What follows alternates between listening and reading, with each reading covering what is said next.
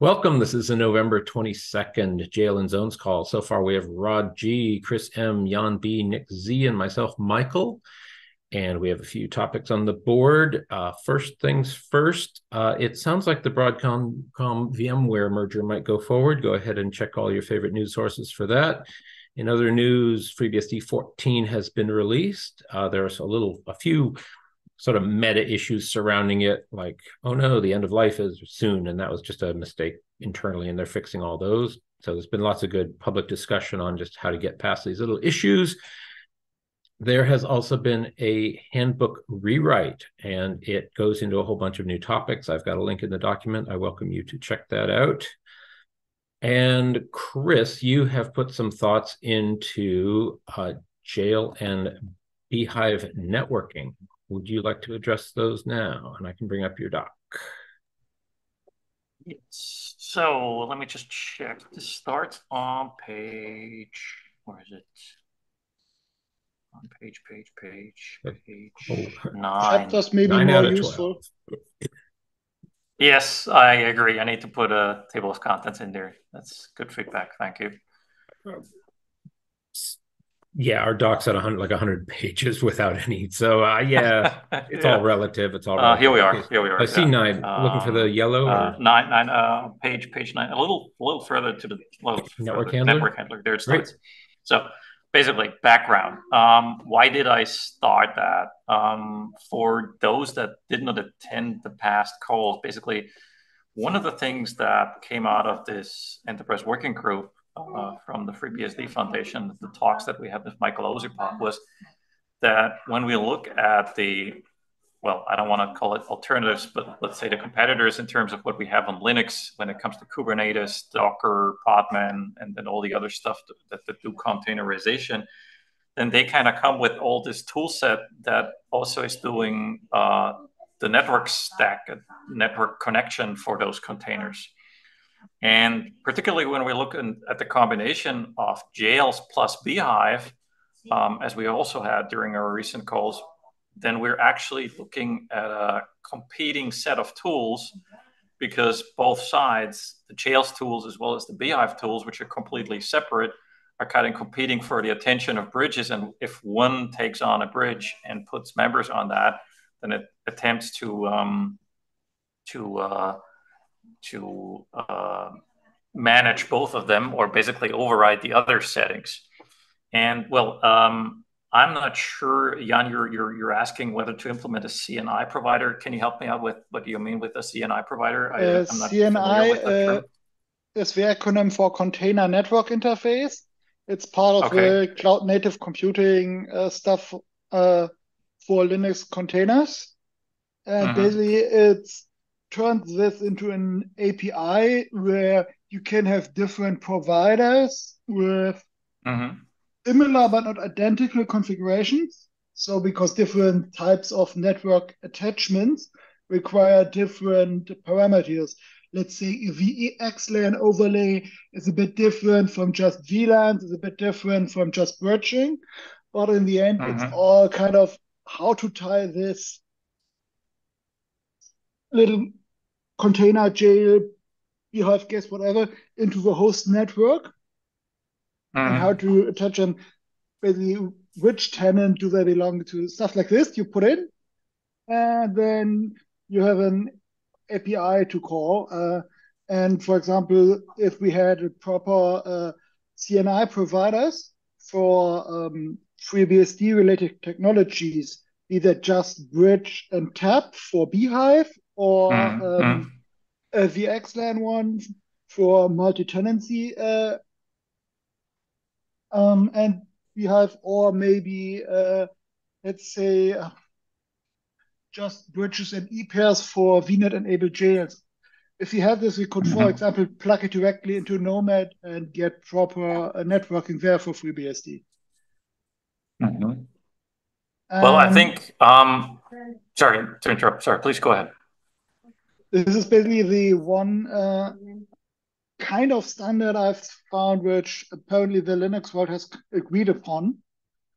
And it's part of the missing glue, basically, for networking. The other one is for storage. There's also the I don't know the exact details there. For the same idea of turning this into an API also exists for storage, and they basically differentiate between file storage and block storage. And maybe object storage, I don't know that. I haven't looked into it too much, but yeah. And if we were to adopt these APIs and support them, it would make it possible to reuse the tooling building on top of these two basic technologies. And then it's a bit of an overhead, but it's already supported across different types of runtimes. What makes sense to support this, or to find out why we can't support them. Maybe I don't see any reason why we couldn't, but maybe that it's too cumbersome and not worth it. But it should be a well-reasoned decision and not just, we haven't looked at prior art, let's reinvent the wheel. I completely agree with you. Basically, what I jotted down was really platform and framework agnostic, sort of. So I kind of went at the problem attempting to understand what Kubernetes, Docker, and all these kinds of utilities do in terms of networking, and just compiled a list of stuff that came to mind when I walked through that, basically. And I think those CNI provider approaches, I'm going to check that out. So great input. Thank you.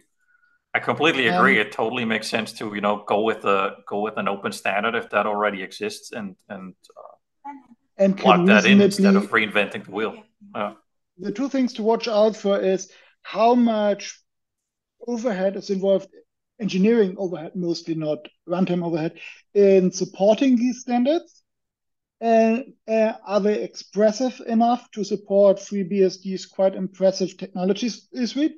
Because we have things like NetGraph to think about, or multiple instances of a network, nested jails.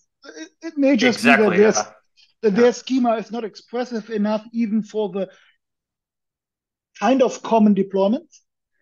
In that case, you may have to extend it, and they're designed to be extensible. The other one is it may turn out that they're too specific in some ways, and maybe they have basically forgotten about the idea that not everything is Linux, which kind of would make sense, but I haven't seen this in my look at what would be required to get a CNI for Nomad and FreeBSD. One of the problems right now with our existing interfaces is that at least the command line interfaces are just not idempotent. So something like ifconfig, let's say I want to create a new tab interface or a new ePair interface. You first have to create it from a cloner, which could be something like the bridge driver, the tab driver, or the tab driver under its VMnet name or something like that. Then you have to basically, either you have to specify, I want this unit number. So I want to create something like ePair 0, and then you get ePair 0A and B, or a failure. Okay. Or you just tell it, I want the next available ePair. Then you get that. But normally you don't want them to just be numbered. You want them to be named something kind of meaningful. Associated with what you're doing, yeah. I completely get your point. Because embedding is a lot easier and avoids one layer of mapping, where you have to look up the mapping from, for example, jail name to ePair interface index. It's just annoying having to look that up every time. It's a lot better if you can just put the jail name into the interface name. Because that saves you the mental load and the race conditions and all the other problems of mapping. Okay. Let's so if you continue do that, with Chris's outline. Go ahead and wrap that up, Jan, and welcome Dan. Yeah, long shot is the problem is that the existing commands. For example, I can't say I want a bridge named bridge1 to exist, or I want a bridge named bridge beehive to exist. Yeah. And if it exists, everything. I've written this as a shell script, but it's not pretty, but it works. Mm-hmm. So now I can say, I want an interface to be cloned from this cloner, bridge, top, whatever, to exist and have this name, be in this VNet, and so on. But yeah, maybe be in a few groups and so on. It's possible to do with existing tools, but at least in some cases, you basically have to let the race condition happen and then recover. Basically, if I can create let's say, a top interface, but I can't rename it. ifconfig will tell me, yeah, I have failed and I've created a tab interface. Good luck with that. Understood. And then you have to destroy the created top interface and check if someone else used the name in the meantime. And if it's the right cloner, then your job is done despite ifconfig having failed to create and rename an interface. Okay, I'll add a mention of that in your news section coming up. So Chris, go ahead and continue with your document to make sure we've communicated what you're after. Right. So I think Jan's making some great points, and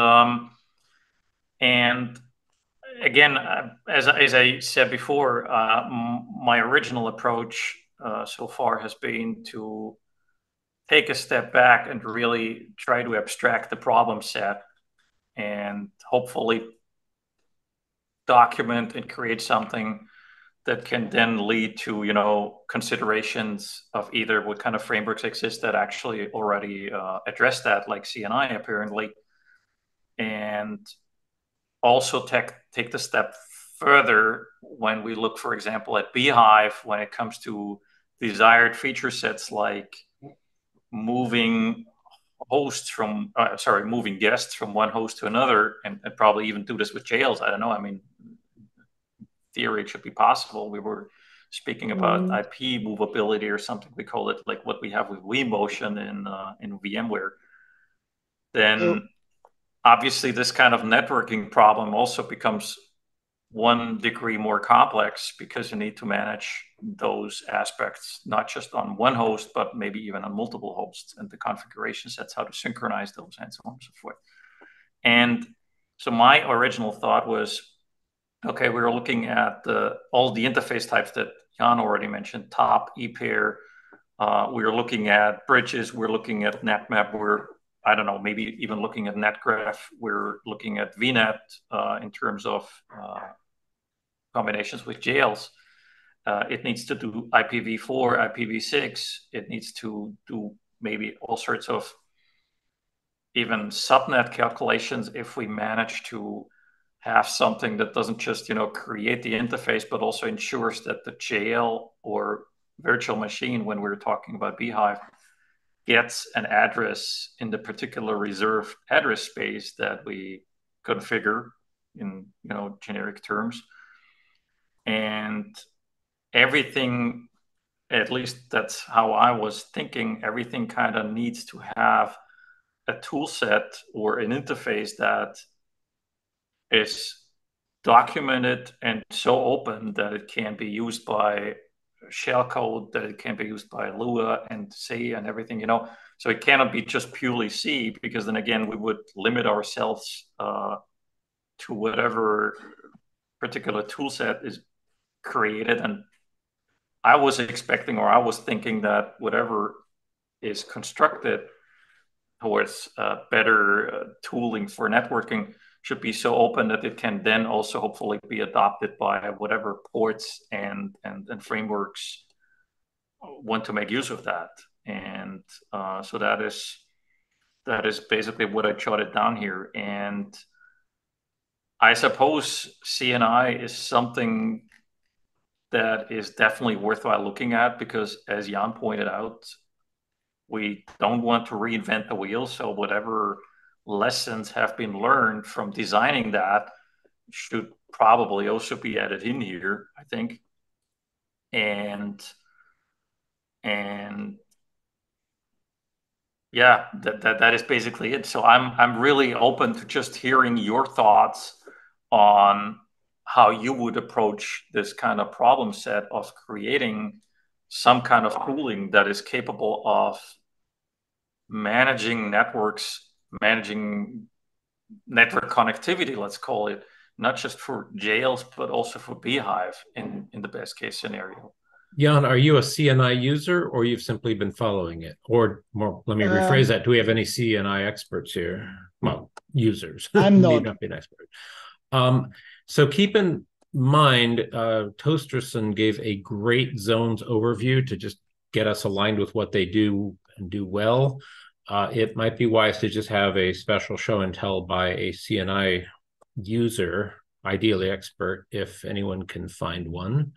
So I'd be happy to coordinate that in any way, shape, or form. But I guarantee we're not even qualified to ask the right questions without having spent time with it.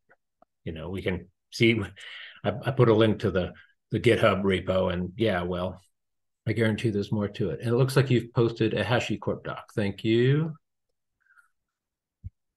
Jan, you've added some more comments. I've transferred over quite a few. Let's see.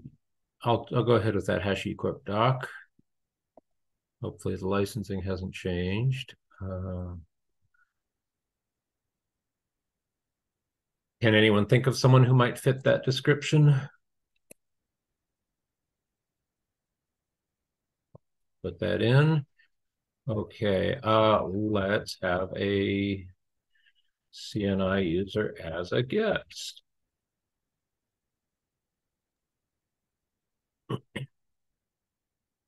So Jan, the link from HashiCorp is an example of a consumer of CNI? Now, what I meant by consumer in my chat comments is that right now what we have is we have the command line tools and we have the system calls as an interface. Yeah. Potentially starting with 13.2, we also have the Netlink protocol to do some of that, which may mean that at least the not too advanced Linux stuff may just work if you run it in the Linux API, but of course you can't access the advanced FreeBSD specific features directly without knowing about them with generic Linux tools, because they don't know about FreeBSD specific features to take advantage of. So what we have is we have, for example, ifconfig internally as an implementation detail. There is something called libifconfig, but it mostly deals with doing the ioctls and not anything really abstracting them away. So is it user facing or not? What was your comment about it not being in base? It's only implementation detail of ifconfig. It isn't installed as a library even. I think it's only statically built into ifconfig. Oh, okay. So it's really, because I checked the code for ifconfig, how ifconfig actually assigns IP addresses, because I kind of wanted to understand how this whole thing does it. It does it, and through, I did not see any library calls. It just does ioctl, and I figured, okay, there's nothing there. For example, if you want to find out the list of cloners on the systems, you will find out that the function isn't anywhere defined in ifconfig source. You have to find out that there's a library which isn't installed but only compiled and then statically linked into ifconfig during the build. Okay, makes sense. It may be that someone has already tried to implement this interface and then moved away and did only the relevant part. But the problem with changing anything with ifconfig is because it's the only stable interface, basically, but it's still a fragile interface because you have to pass the human readable output back. So whenever you change something in ifconfig, you have to be very careful not to break anything with regards to formatting, because it will probably explode someone else's automation if you change the output. So we are limited in how much we can clean it up without breaking the backward compatibility to the only interface available other than the raw ioctls. So a lot of stuff consumes ifconfig and not the raw system calls.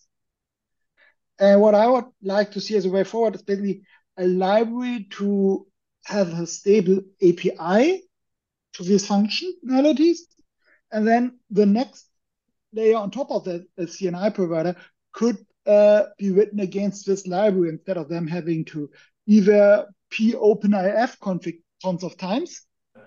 That makes sense, yeah. And the other problem is that the ioctls may not really be treated as a stable external ABI, but more of an implementation detail by some developers. So yeah, and putting this into a shared library would be a place where basically breakages in the ABI could be abstracted away so that you would still get a stable API, even if the implementation changes over time, because some of this is quite low level and very specific to how the kernel currently does stuff. Rodney, you've moved a packet or two over the years. Any observations and thoughts on this? No, the only comment I have is I believe libifconfig is a private library, and it's private because they don't want to expose its interfaces, so they can change them all they want. It's more than just private. It's not even installed as a library. It's only compiled and then used to build ifconfig.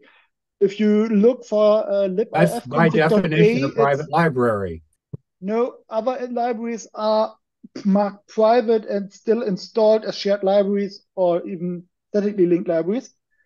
For example, the libucl, it's there, it's in /lib, it's just with a private something in the name. I see. Chris, does that help paint the picture you're hoping to paint? Yes, absolutely. There's been great pointers. Thank you. That's definitely good. Nick, did that inspire anything? Or Dan? No, I'm good. Dan, who's making holes where there were no holes. Not me, because I'm making holes in walls and I was under my desk, not hearing it. Cool. Well, other topics before Jan gives us a few more updates on his work. So we touched on libifconfig. Thank you. So segueing, Jan, you mentioned a shell script, perhaps proof of concept, that is implementing some of the idempotence you'd like to see in networking. What stage is that at? Like napkin notes or ready for review and testing? Yeah, the shell script is there. Let me just make it available. Okay. Please do.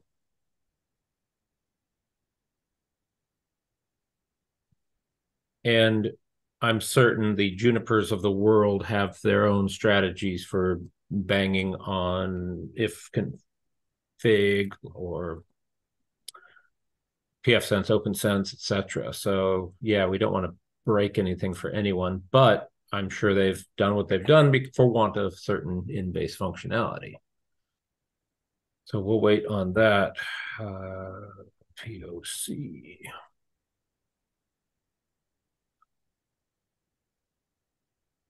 Will that be a link, most likely? Yeah, it will be a link in a minute. Great. Okay, take your time.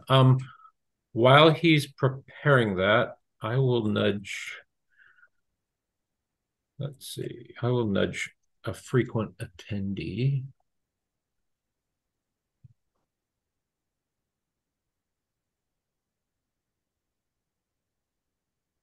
Okay, we have a gist copy. I'll put it. So I've shared the usage. Yes, thank you. As chat message. Just one sec. I'll load that for you. You can comment. Yep. Boom, boom. This is not intended to be a good interface. It's only good enough to get me going. It's not that I would want to basically put this in stone, and it's the script, because I like the better name. It's called just interface, and the first example -c, you tell the cloner and then the name of the instance of the cloner you want to have. Let's say I want to have a e-pair named No, ePair is not supported. Everything but ePair is supported by the script file. The other one, you have to use the MK ePair. So here, let's say I want a tab interface named tab VM0. And then you invoke it as interface dash lowercase c tab dash uppercase c tab VM0. It creates a new dynamically allocated tab and renames it, but if the interface already existed and was part of the tab group, it would instead say, oh, my work is done. If it created a tab, but then finds out that it can't be renamed, it cleans up after itself and checks if there is such a tab interface. Maybe you have invoked it twice, it isn't the same microsegment or something like that. So it recovers from the races, yeah. And supports adding members to bridges, passes the output from IF config to find out which members are on the bridge and so on. And you can chain multiple operations behind each other. So you can say, I want a bridge named bridge0 to exist. I want my tab interface named this and this to exist. I want the tab interface to be a member of the bridge interface. Yeah. And it can also call out to the existing netif rc.d script to finish the configuration. It can bring them up and down if that covers your use case, which it does for bridges and Beehive if you don't want to put addresses on them. If you want to put addresses on them, I didn't want to do too much, so I just added an option to call out to netif. Like that. What was the name of your ePair helper? And it's probably look at the minutes. It was it's in the minutes. Okay. Or something. Okay.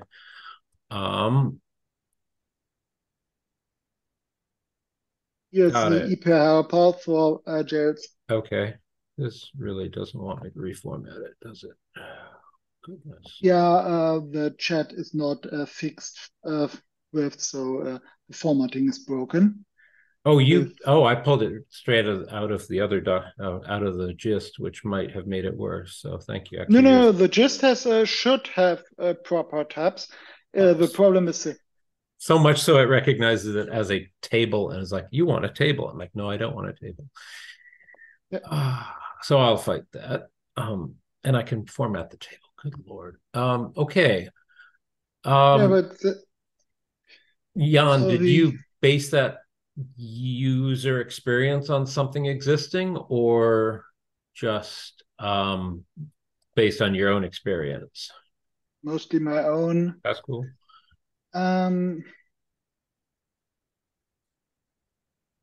So here's the usage for MK ePair.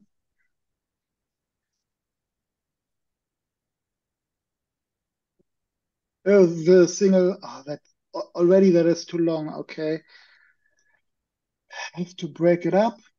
Oh, for the chat. You can drop it straight in the doc if you just make a space for it, a landing zone.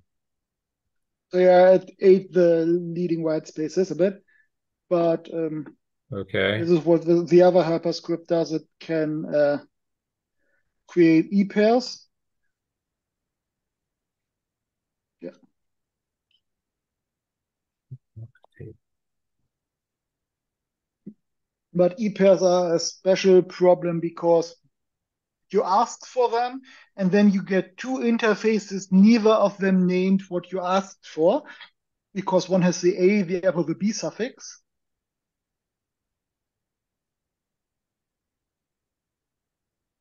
Yep. Hey. Did you drop that? Okay, usage, yes. And it's in the multiple pieces. So. Yeah, I had to break it into 3 messages in chat because I put too much helpful usage information in the script. So back to a previous question, how far along do you consider these in their maturity? The scripts, I've tested them, they work for me, but they're not really, well, they're just hacks around what is there. They're not a good design Do They you just want? work. Are you seeking the help or review of others? Sure. Okay, so I mean, because it was a bit tragic that your impressive WireGuard RC script materialized and then did not get much love from the project. It's, yeah, the really insane one I refused to even submit because it was starting to resemble a poor man's Lisp system and not a shell script anymore. Well, maybe, but that So I one, dumbed it so down, we but I got to dumped see it. the lightweight version. Yes. Goodness. Okay. The other one had lots of basically used higher order functions to loop over the path configuration. So you could say something like with configuration and then provided the path to the configuration and then invoke a function with this in dynamic scope Okay. and had Okay. Okay. another one to Cool. map over the peers attributes so that you could write a one-liner later on to just do something with the configuration. Okay. Yeah, So, it's Chris, having brought this up, hopefully this helps paint that picture. it's not something you it was too clever by half the second And we thank attempt you at it. for it. And the third one is simple enough, I think, but still covers most use cases. Okay.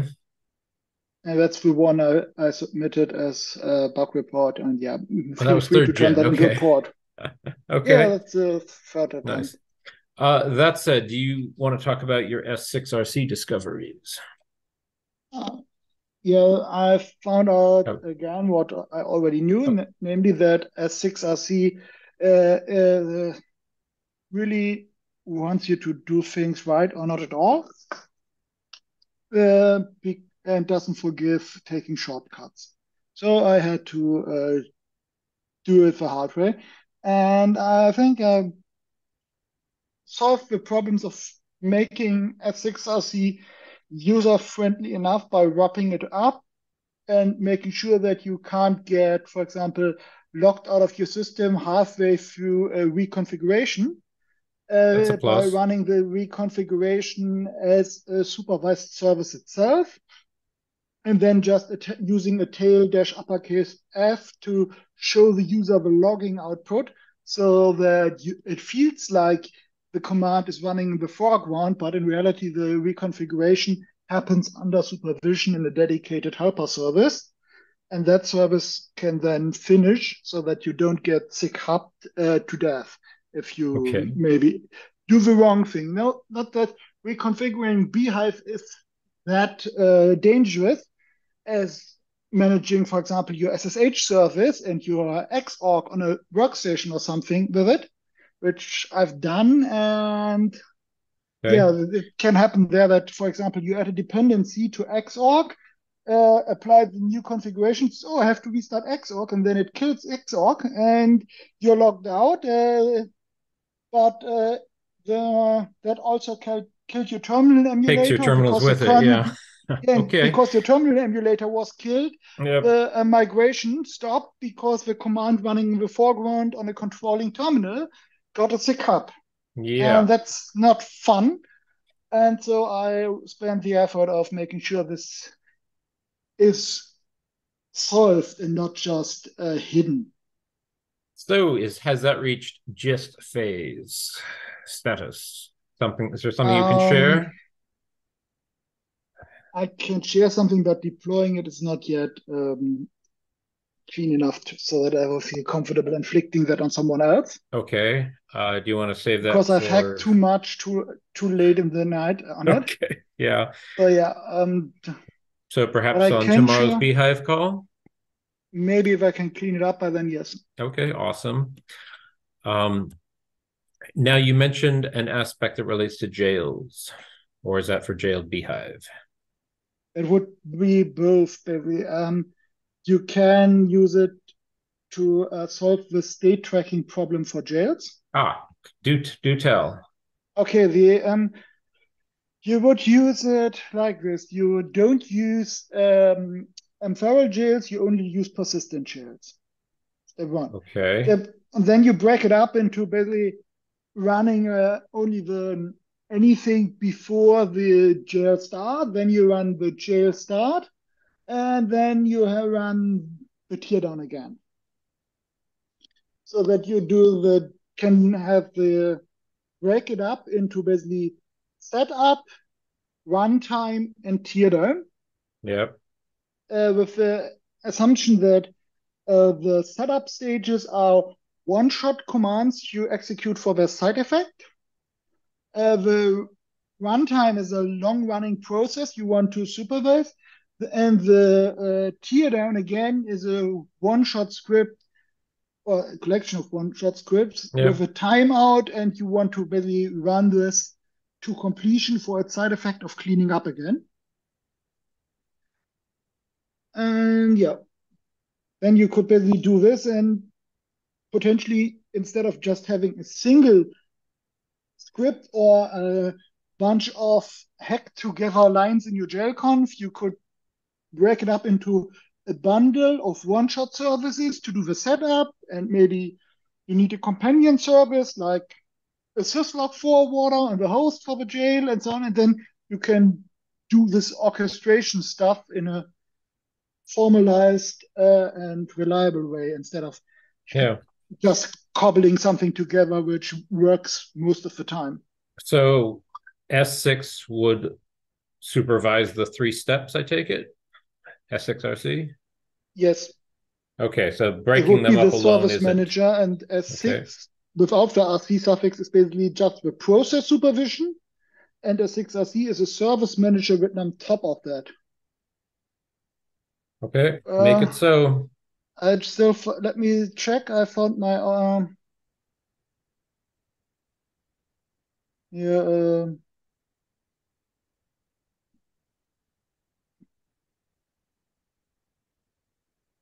this is is at least a version of my old 2018 UBSDCon talk slides on that. Okay. Welcome, Entrenig. You just missed Jan's update on S6RC. However, he is cleaning up his code for sharing. Oh, I did talk with him today, so no worries. Oh, really? Okay. So yeah, we do a developers call before the call. No, oh, just did kidding. you? Okay, good. Okay. Thank you. RC. Thank you for that link. I will drop it in. This talk was focused on basically what it takes to use S6RC as init system replacement instead of the FreeBSD init and RC scripts for a FreeBSD system. And at the time, when I ran it on my daily driver laptop, that way I got the boot time down to like 800 milliseconds from starting of the first process to a graphical login screen, and most of that was spent in initializing the GPU driver. Okay, well. Yeah. Depending on the Wi-Fi situation, actually connecting to the WPA2 enterprise network may take longer. So it may be that you log in and the Wi-Fi comes up a second or two later. Yep. Because, but that's in parallel? Yes, everything. S6RC starts each service the moment its dependencies are satisfied. Got it. Okay. So it's always parallel. If you want to sequentialize it, you have to turn the dependency tree into a single linked list. And key point, it has a notion of dependencies. It has a notion of dependencies, and the notion of dependency is intentionally limited to hard requirements on a service being ready. There is none of this mushy stuff like, I'm wanted by this service. Please start me in parallel with this service, but don't fail if I don't start, and don't wait for anyone to be ready. Just start everything in parallel and hope. Okay. Why have dependency? If you do that, then you can just have no dependency and just enable everything and let it shake itself into a hopefully working system, which is noisy, but depending on the services, it works. And is what things like the original daemon tools did going back into the late 90s. Yep.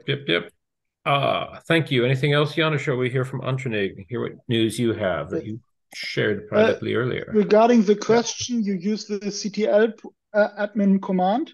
Yep. And with the port sub command and the -r flag to remove the port by index.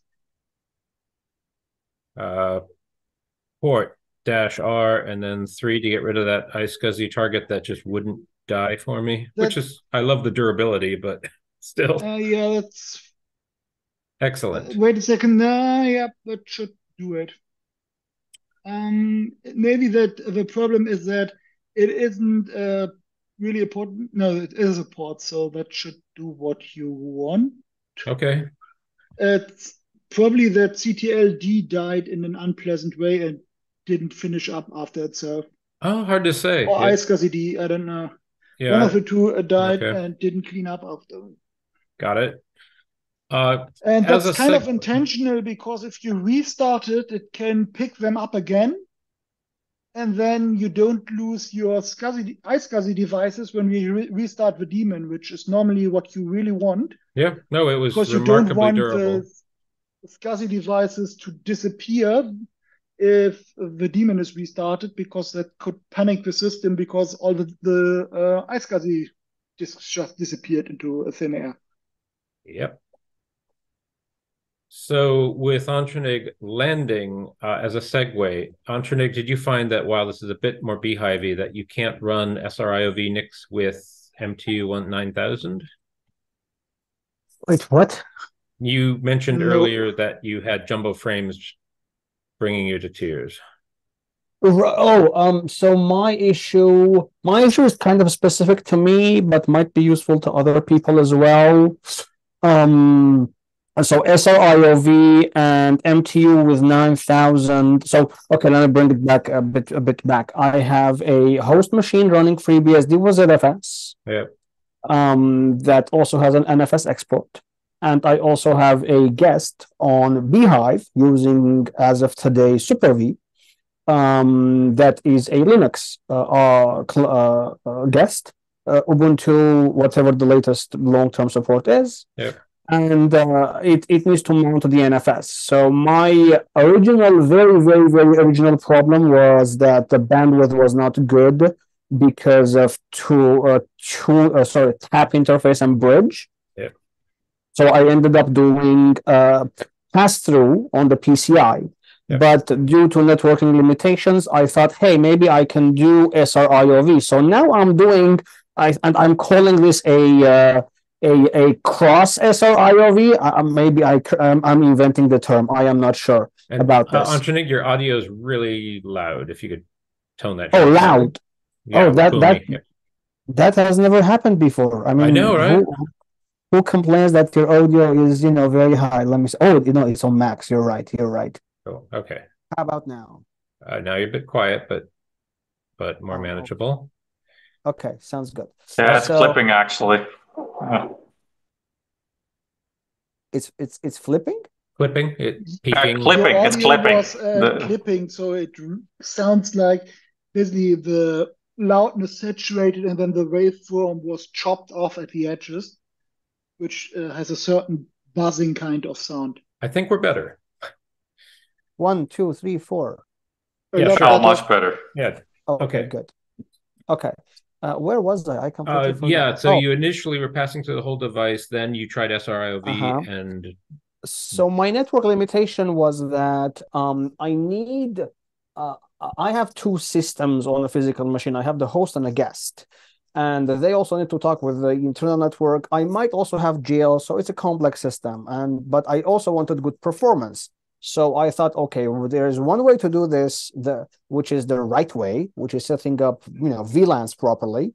But this is a production system. If I do anything on the VLAN layer, my users are going to go crazy. And, supporting a university with a couple of hundred people is not a good idea to do that during a workday. So I thought, hey, it's a single machine. Let me just change the single machine instead of the whole network. So now both of the NICs have SRIOV virtual functions to each. So there is 2 each. And the reason why I do that is one is for the internet access, and one is for the LAN access. And the way it goes is that, so NIC A's virtual function 0 goes out from the guest and goes into NIC B's virtual function 0 of which is connected to the host. So, it always goes one from one of the interfaces and goes into the other of the interfaces if the host and a guest. So, I don't have a single NIC with 2 virtual functions that is one for the host and the other for the guest. So it's never split, because the most of the traffic is going to be between the host and the guest in this scenario. But no, now it's working fine.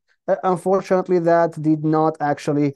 Oh, you really built a loopback, built a physical loop. Yes, I did, kinda. Yes. Not a good idea. I need to move this into VLAN, of course, instead of doing all of those. Where was I? Yes, of course. And it didn't fix my problem. I still don't know if it was a Linux problem or a BSD problem, but I can bet my $10 that it's a Linux problem, because I did mount another FreeBSD VM, and I did not have the same issue. The issue was NFS server not responding, trying again, or NFS server not responding, timed out. And you think that was MTU related? I thought it was bandwidth related, so I hired the MTU. Yes. Oh, I see. First I moved from bridge to pass-through, then from pass-through to pass-through plus SRIOV. But no, none of those actually fixed my issue. Actually, it even made it even worse with MTU 9000, because now, due to a lot of reasons that Jan educated me today, which I will go over if anyone wants, but the long story short version is that the mBuffs were not properly allocated, because I did not know how to do that properly. Now you have a VM with 1.5 terabyte of RAM, you have ARC with 100 something gig, and then there are pages of mBuffs that apparently on this specific NIC has to not just be in the mBuffs, but also have to be physically next to each other. And if the system, exactly, continuous pages. And if the system is lacking those, which it will due to my excessive amount of, ARC and Beehive usage, it's going to crap out, and it's going to tell you admin queue unavailable, which is an error. Yes. Yeah, it's a weird error that I've never seen anywhere else. I might even have a screenshot in this case just to make sure that I'm telling. Yeah, there we go. So it would say unable to allocate memory for admin queue event, right? Unable to allocate memory for admin queue event, and then your whole networking is going to go down. So one of the details here to watch out for is that the X710 NIC you're using is kind of Intel's first real big redesign of the 10 gig NICs, where instead of dedicated hardware, they moved a lot of the functionality into software, and then had a buggy firmware running on the NIC to handle all of it. So instead of reconfiguring hardware registers, you're sending messages to the firmware through the admin queue. And so for a lot of things which on simpler, older NICs, you would use just some register to write into, here you send a message to the firmware running on the card. Over time, I think most of the firmware bugs have been resolved by updates, and these days these NICs are usable, but when they came out, it didn't matter if you were using FreeBSD, normal Linux, something like VMware, everyone was complaining about these things as terrible, because the hardware did very little and the firmware did far too much. And then, for example, they broke LLDP because they wanted to implement it in the firmware so that their Windows driver could support LLDP, but that meant that nothing else could use it, because the firmware would just steal the frames out of the buffer and stuff like this. problems with putting them into LACP groups because, again, the firmware tried to intercept the messages there and so on. Then some bugs in the offloading, and it was really a mess when it came out. Yep. But supposedly these days they work about as well as other cheap 10 gig NICs. So, Jan, the register messaging was replaced by what? By sending messages to the firmware through the administrative queue. I looked at the driver when it exploded at me years ago. And in that case, back then, I just got rid of the card, returned it to sender. Yep. And cool. Bought an older generation card, which just worked as expected. These days, you don't want to buy the old cards anymore. But they're proven. Okay, other topics, or shall we call it good and meet perhaps later for ZFS and tomorrow for Beehive? And I can save the Beehive question for another day. Go ahead. Just wanted to point out that my solution that kept me awake all night was that just stop using NFS3, move to NFS4. As of the last 3 hours, it's working properly. That said, did you have to configure it for users and such, or did you simply change protocol and everything was fine? So I like Share NFS. I think I'm one of the few people, and because I had Share NFS all configured for me via the what do you call that? The inheritance. Yeah. Thank you, ZFS. Yeah. The only thing that I did is in the Etsy export, the actual file, not the ZFS export file, I added a single line v4:/. That's it. That's it. And :/ would really export your root file system via NFS, which may not be what you want. Actually, I thought that too, but then when I checked, turns out it's just points to the root of the file system. Yes. But not the export itself. Yes, but that means that you then have to you basically leak the prefix and all the clients have to learn it. I leaked the prefix. Yes. Oh, yeah. I mean, it's not a big problem. It's just that now basically your full name or whatever is basically part of the network configuration exposed to other systems. Exactly. Now my MNT is leaked, basically.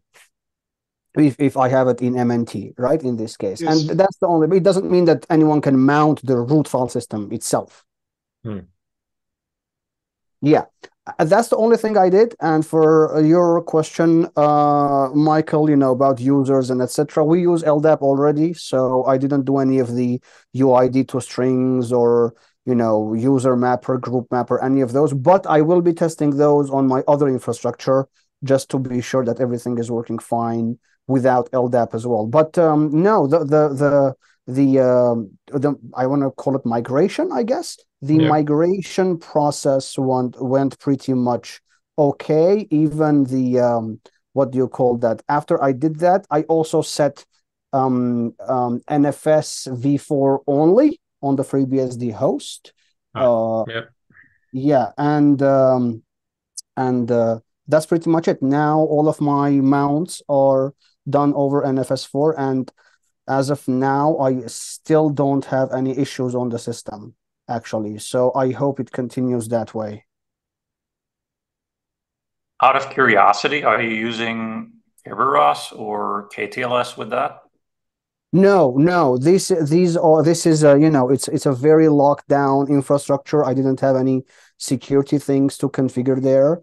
I do have another infrastructure that I'm looking forward to test Kerberos or any kind of TLS authentication, but I don't see any docs about those, actually. Maybe I missed them. Maybe it's in a separate man page. I don't know. But it's definitely not in the NFS man page or even in the NFS v4 man page, I think. Yeah, KTLS, I think, is not that well documented because it's rather new, I think.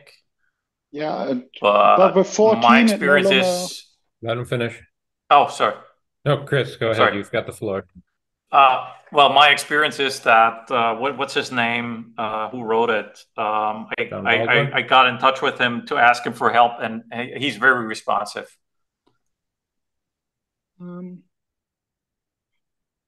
What I would love to see for NFS over TLS is to basically pin a mapping from client certificate to user ID, so that I can have a mount point with a client certificate, and that client certificate would basically contain the user this mount is on the host, so that I can have multiple NFS clients connecting to an export as different user IDs effectively.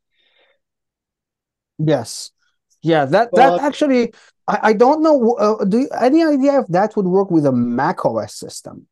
So say if I have a FreeBSD server somewhere with NFS v4, where Ultronix UID is say 10,000, but on my Mac I don't know what am I on my Mac? On my Mac I'm 501 for some reason. Can I use the user mapper to mount my NFS with Ultronix 10,000 on my Mac where Ultronix is 501? Is that something doable, or is that only on with Linux? NFS v4 and using as it's intended to be used in the RFC, with names as strings on the wire, not the user IDs as strings on the wire. As long as the usernames match, NFS will work. Interesting. But the problem is that Apple's NFS code could use some maintenance and care. Especially the NFS v4, it was written at a time when Apple has kind of given up on anything but iPhones. Of course. Yes.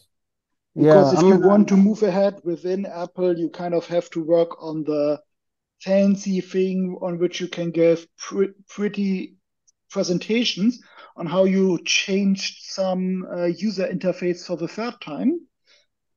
In a way that looks better on slide decks instead of being more usable.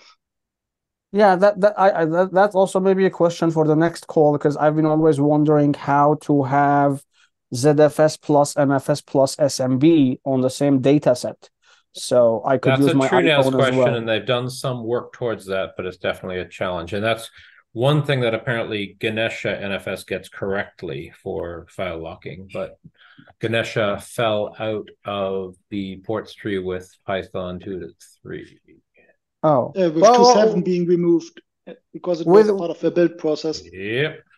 With our experience, we never had a locking issue, but we always had a permissions issue, like the permissions showing on the actual file system and on NFS. And no, not NFS. NFS and file system were always the same, but NFS file system versus Samba were always different. We couldn't figure ever out how to make Samba look the same as it is actually on the file system. So yeah, I think I need like a year of sabbatical just to learn how Samba works, but maybe that's for another year. Chris, thank you very much for this document. This is gonna be and this is the developer himself, right? Yep. Yes, that's Rick Malcolm documenting it. Oh, that's Rick good. Malcolm, yeah, but he seems to be retired now. I when I got in touch with him, he still was at the university, I think, but I suppose you can still reach him, I think. He's basically our Mr. NFS at FreeBSD. Exactly, yeah. And Chris, I've heard comments that his lab could use some upgrades if he's still in the game. Oh, yes. Okay. If he's retiring, let's see if he can take in a mentor. And he's got the sabbatical for hopefully the rest of his life. Let's hope some good stuff comes out of that.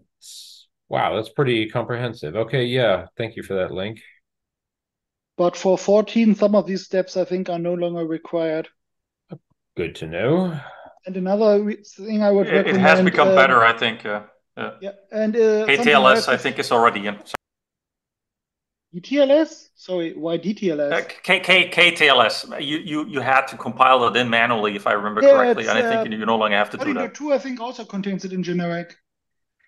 it's maybe feature gated behind the sysctl, but I think it no longer requires recompiling. But in 13.1 it did, or in stable in between at least. The other thing to watch out for is that if you want a less painful way to generate your self-signed certificates, I can recommend the just the PKI command from the StrongSwan port. StrongSwan is normally the least bad of the IPsec daemons in ports, but it contains a quite useful command line interface to generate certificates, sign them, generate. It's a lot more user friendly than the OpenSSL interface.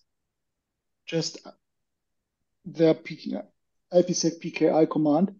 It's none of this command is IPsec specific. It's just a way to generate certificate requests, sign them, generate self-signed certificates, generate private keys in a less painful way. And it supports all of the common input and output formats in one command, so you don't have to convert. No kidding. What's their license, out of curiosity? Check it. I'm looking. That's encouraging. I mean, picking and choosing DPL might not v2. be a bad thing. Oh, okay. But hey, it's a user space helper command. Oh, yeah. We're talking. Oh, I know. I can drop it in here. I'll drop this in the chat. I found a manual page in Synopsys and Goodies. So cool. Exactly. Thank you for that. And thank and you, it's Debian. very scripting friendly because it supports writing them to and reading from standard input and output. Nice. So you may be sometimes confused why it doesn't do anything until you copy and paste in the certificate request when you want to sign something. If you just started on the TTY without typing the right request in. But you can also write directly to files. And I found it a lot more useful than going through OpenSSL's subcommands. Yeah, no, that's really good to know. And I'm having a flashback to when Debian dumbed down all their certs by accident, trying to just chase down a warning, and then some really good certificate generation docs came out of that. Like, here, we have to regenerate everything. Here's how we do it. Look at that. And you don't have to write certain files into certain parameters into the configuration file because there's no command line way to set it. Okay. But you have to have the template auto configuration and then use it. I don't know if you changed that and you can finally pick things like the ECDSA key length and stuff like this without going through a configuration file. Nice. Yep. Nice. Other ridiculously kind and helpful tips. Yes. We're way off topic. Well, on and off topic. No, completely on topic. Is RCTL broken? Is anyone using it on production? What are you trying to throttle? Resource controls, right? Yes, either memory use or vMemory use. Any of those would work. Have you set the loader tunable to enable it? Yes. Otherwise, it wouldn't work. Is it enabled? Yes. Do you get an error loading your resource limits? Does it print you back the resource limits once if it doesn't print an error loading them? Does it print the resource limits? You mean not the applied one, but the real one, as in the real-time one? Yes. The rule set. What do you mean? RCTL-L or something, I think. What did you get an error per se, or what happened? Pod jail manager's usage of it. Maybe I should redefine what I was trying to do. Please.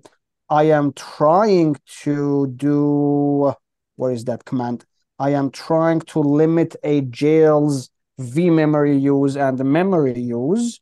However, it's not limiting it. It's not denying it. So in RCTL, there are two commands. One of them is display what it is right now.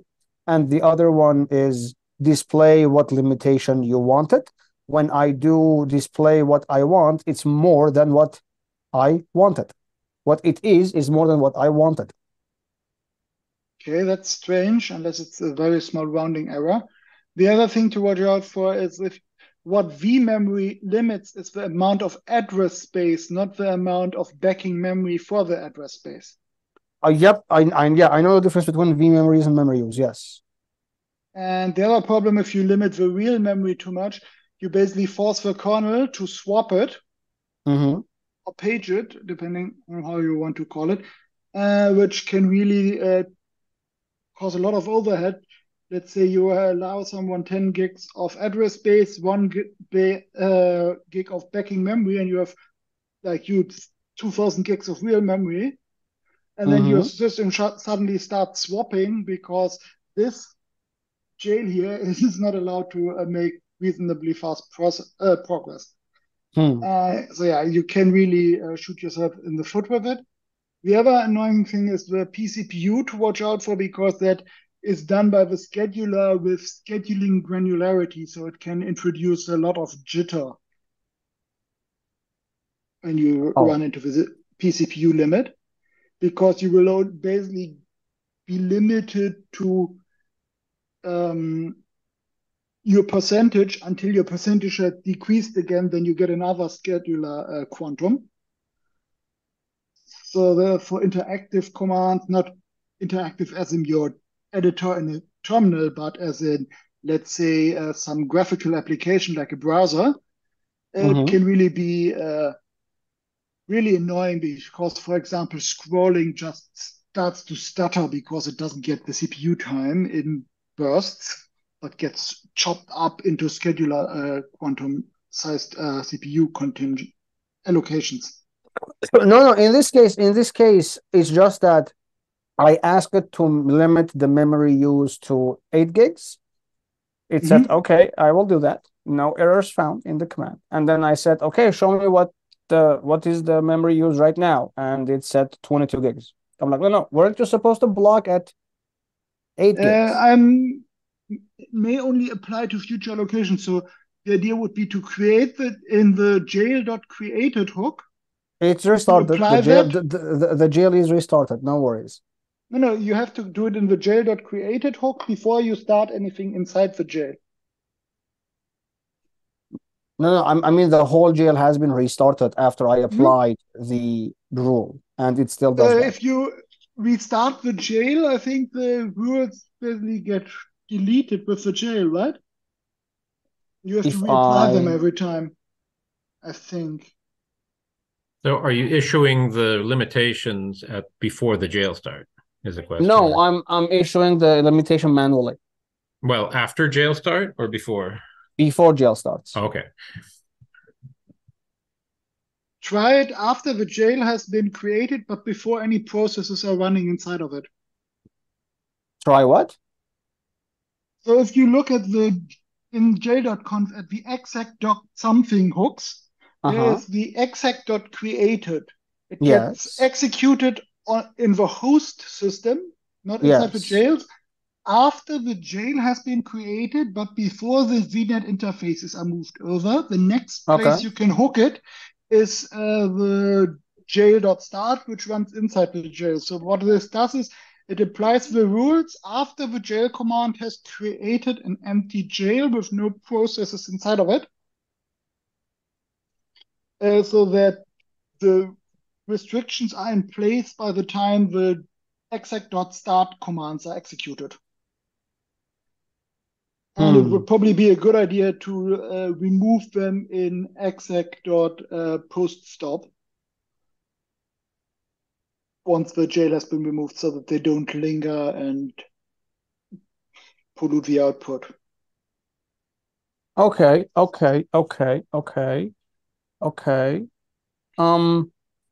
And the other question is, which action did you use? Deny? Deny. I use deny. Maybe use defctl? How would I use defctl? Why use defctl? Because that you can easily check by running cut/var run defd.pipe, and then basically start a bunch of work which should just exhaust the limit, and you should get a defctl notification message forwarded from the devctl device through devd to your pipe. So the devctl device could be used with a jail? No, it can be. devd is by default always running on the host. Yeah. Reading from the devctl device. Okay. And if you set the action to devctl, you basically get a notification in the system rctl subsystem rule and then type equals matched. And that can then be used to run your own script in response to some restriction being over consumed. And then you can maybe do a clean shutdown of the offending service instead of just letting it crash with a failure to allocate memory. Let's say you have an annoying leaking application, which restarts a lot faster if you ask it to nicely to restart rather than letting it crash and then restarting it, forcing it to recover its data from the database journal or something. I think this output will make things even a bit cleaner. There you go. Just I'm sure I'm doing it right? I've set my jail. Jail named LDAP0? Yes. And I found some examples. Did you go off like wiki or handbook? Because I see manual page. Okay. You may want to check the pod jail manager. It has support for this. It mostly uses it to show the resource consumption per jail, so that it can use the current consumption tracked against even an arbitrary high limit to tell you how much memory a jail is currently using. It is telling me how much it's using. It's using 22 gigs. Oh. But I told it to limit it to 8 gigs. That's what I'm saying. Yeah. And that's but if you do that, go ahead. So basically any future virtual memory allocations or allocation of address space should now fail inside the jail. Okay, so we can assume it's a bug? It could be a bug, or it could just be that resource limitations aren't active and not enforced. But it's strange because then I think it shouldn't allow you to load rules. Exactly. Maybe that you found a regression. I haven't checked that the limits are applied. And just to be blunt, does top confirm that within the jail itself, just to make sure maybe it is working? It's just reporting it wrong, hypothetically. I've been able to get limits working in a jail for the number of processes that are allowed to run in the jail. Does that help? That one is working fine with me. Okay. The only one that the only ones I've tried is the process memory usage and the core dump one. But I've only had problem just today. Like I've never seen this problem before. Although to be clear, last time we used this on production was on 12.4. So we haven't tested it on 13's branch ever. So the limits were working and stopped working, or what? The limits, not on this machine specifically, but the limits were working. I have a system. Okay. Yeah, where like if it gets there, then the process would be like, oops, something is missing, you know? Oh, under that's what interesting. Version? Under 13? 12.4. Oh, well, that's good to know. Yeah, we jumped from 12.4 to 13.2 and now to 14 very fast. Yeah. Was it working on 13 too, or 13 something? We've never used 13s on production before. Okay. Since the 12s were there, we were very happy with it, actually. My blog post is about 13.1, and all I was trying to do was to limit the number of processes that the jail could have. One thing you can do if you're comfortable doing things, for example, for a CTF, you can have the jail with 0 processes allowed and still attach an existing process to it, so that the process can't fork.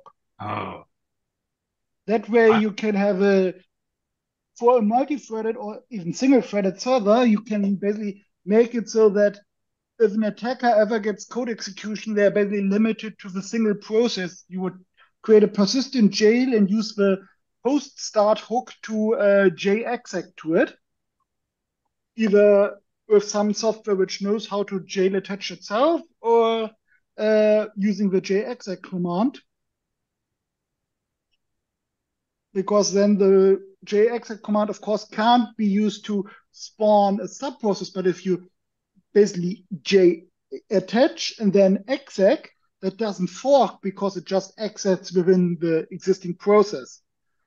And that, for example, I've used for an async server, that the async server isn't allowed to do anything but be an async server, and there's nothing but the single executable and its libraries installed in this minimal jail. All the configuration and code is on a read-only file system, and the data is on a second file system. And then good luck doing anything if you couldn't do via async if you get code execution. the thing to remember that I always miss is you have to do the -A option on RCTL when adding a new item. I am using the etcrctl.conf. All I do is service RCTL start, and it loads the file. Yeah, Okay. So it only I'm works on the guessing. host system.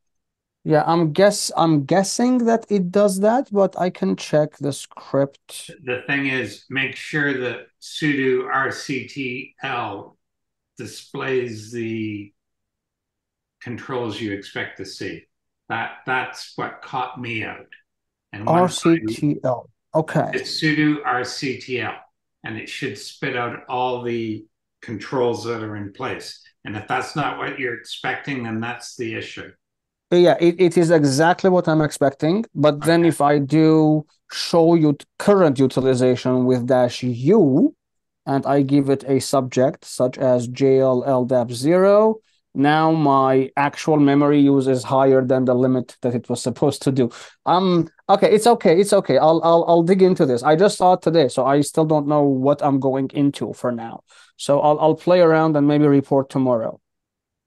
I see. So you have to set a loader tunable to enable this mechanism. What?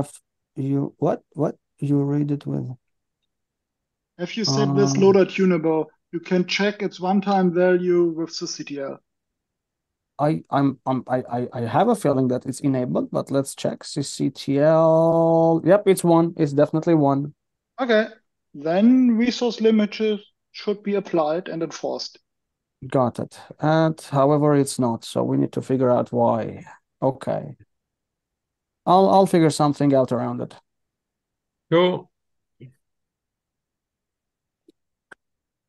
Wow, a gigabit per second or a gigabyte? Wait, what? Oh, a gigabyte per second? Wow, not bad. NFS v4. A gigabyte per second. That's just 10 gig. Yeah, that's not, yeah. So it's using proper utilization of the switch. That's good. That's very good. As long as your file system can keep up, sure, why not? Yeah, and I'm still not using ZIL, by the way. I'm gonna take your advice and add a ZIL. Maybe either a separate slug. There's always a ZIL, but yes, we understand you. Yeah, the ZIL is just if you don't have a dedicated intent logging device, the ZIL is allocated from within the normal pool. Oh, correct. Slug it is then. Okay, got it. Yeah. Separate log device. Okay, anything else, gang? Okay. No, thank you all very much. It looks like we have good progress. Did Jamie join? Not today. He's probably taking a turkey or something. Oh, it's your turkey tomorrow. Mother Day. Oh, tomorrow, but yeah. Close enough.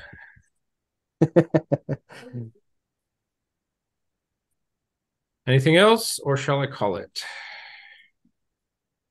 Antonik, if you need contact details for Rick, he's still active on the hackers mailing list. I highly recommend checking that out. Oh, then I'll go over his email and definitely get in touch. Because I'm very much interested in the future of NFS. Oh yeah, people live and die by it. Yeah, yeah.